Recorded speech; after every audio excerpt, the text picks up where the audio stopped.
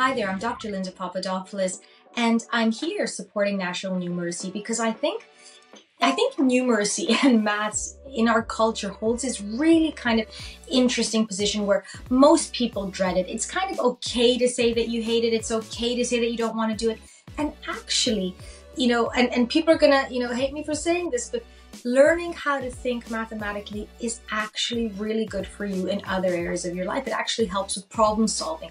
So I think it's important to take a moment to think about where this kind of fear comes from and how we react to it. So one of the central things that I think happens when we fear something is we avoid, right? The underside of anxiety is avoidance. So we decide that, math is something that we're not good at, so we just stop engaging with it completely. We don't try and find ways around it. We don't necessarily seek help. And then we start kind of, as part of that avoidance, integrating that into our identity. Well, I'm just not good at that. So it becomes about who we are rather than problem solving, which is at the core of this.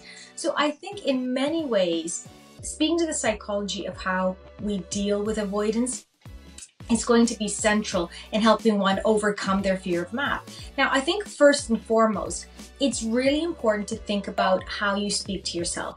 There's a big difference between saying, I can't do this, and I find this really difficult. It may seem that these things are saying the same thing, but actually they're very different. I can't do this is very closed-ended. That's it, I'm done, this is not for me.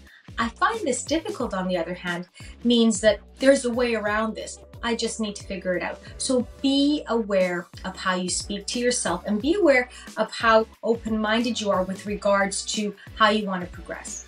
The second thing is to stop being avoided in small incremental ways. So I'm not suggesting you go from, hating math to doing sort of a PhD in the area. What I am suggesting is that you start trying to expose yourself. And this can be done in various ways.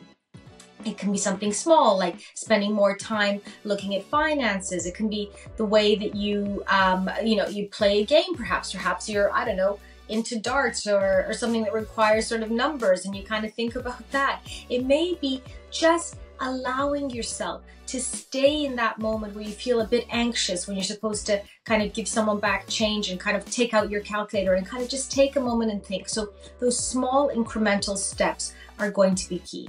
And thirdly, and really critically, I think when it comes to avoidance, it's understanding that the solution is often the biggest part of the problem. The more I avoid, the more I feel comfortable in my insecurity, the more I validate the idea that I can't do something. So you need to begin to tolerate the discomfort of not feeling okay. And through that, take risks. The only way that our confidence increases is to do the thing that we never thought we can do. So on that vein, I think if you are someone who fears math, don't define yourself as that. Define yourself as someone who finds it difficult, that can do it, step by step, incrementally, make those changes, and before you know it, you'll be great.